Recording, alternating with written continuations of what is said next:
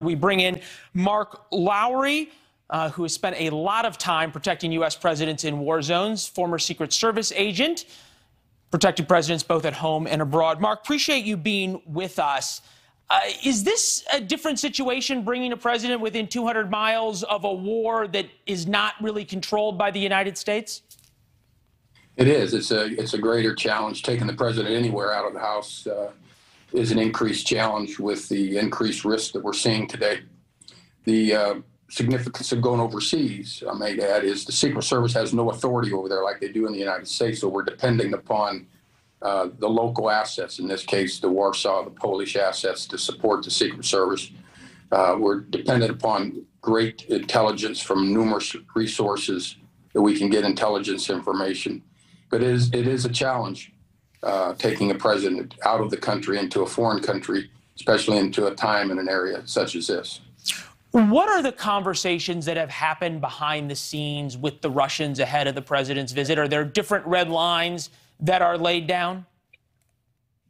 You know, I can't speak on what red lines the Secret Service certainly would set down. I'm sure the government is having conversations as much as they can under the existing conditions over in Ukraine with Russia. I know the Secret Service would be dealing with the Department of State very closely. The Department of State have foreign relationships over in Warsaw that we can rely upon their assets in place. We have military assets that would be in place over there, so we're talking to those on the ground assets, both intelligence gathering assets and the military assets that could be in place to support us. I'm thinking about, for example, when President Trump visited North Korea, walked across the DMZ. There's the picture, of course, of members of his detail farther into North Korea than he was and the like. What is the difference between it being a sort of agreed upon visit in this case, where even though you have people who were clearly enemies in a way, but that it's peacetime, for lack of a better term, and taking the president 200 miles from a war zone where you don't have control? Well, clearly they don't have control, and it's going to be a very a time of great stress on the service and on the government taking the president over there. Obviously, the causes and the reasons are a worthwhile adventure. You know, it's an on the record movement. They know he's coming.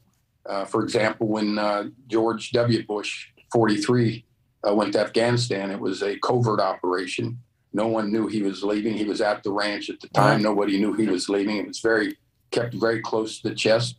Many Secret Service employees didn't even know he was leaving. That's a off-the-record movement. That's much easier to handle. A last-minute trip over there, resources were put in place to make sure that the people know he's going. I mean, the world knows that the president's going there, so that makes the challenge even greater. Yeah, that's part of the point, really, is to make sure the world knows the president's going. Mark, appreciate the time. Thank you very much. Good to see you. Thanks for watching. Click the red subscribe button below so you can get more of NewsNation's fact-driven, unbiased coverage.